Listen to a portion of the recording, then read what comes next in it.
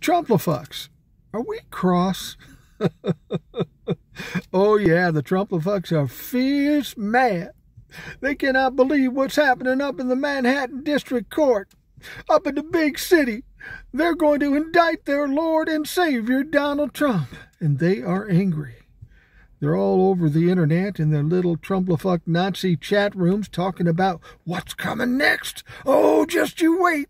There's going to be violence. Alvin Bragg must pay. A civil war. Yeah, you don't even know how to spell indictment, but you're mad about it right now, right? Funny thing is, I look around and I say, hey, where my Trumplafucks at? Because I don't see you. There aren't crowds in New York. There aren't crowds down in Mar-a-Lago. You talk about fighting, you talk a good game, but you're not coming out this time because you have no protection. Donald Trump can't save your ass.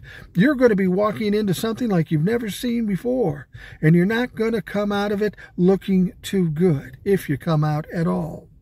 Now, there's a chance that next Tuesday, when Donald Trump sloshes his way into the Manhattan County District Court, that, yeah, there might be some Trumplafucks there, too. But I don't think so.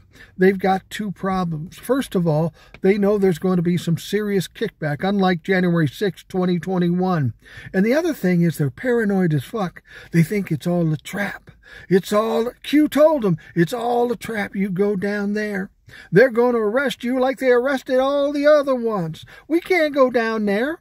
So all you can do is sit on the internet and talk about how tough you are, your G.I. Joe cosplay bullshit, and talk about what you're going to do, but you will never do.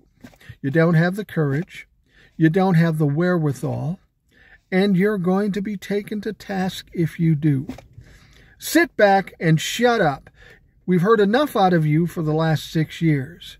Now we're taking control, and we're going to show you what business is all a fucking about. Your boy's getting indicted once, twice, 3, 4, 5, 6, maybe 7 times. And every time you're going to get angry and scream and yell. But you know what you're going to do about it? You're not going to do a fucking thing because there's nothing you can do.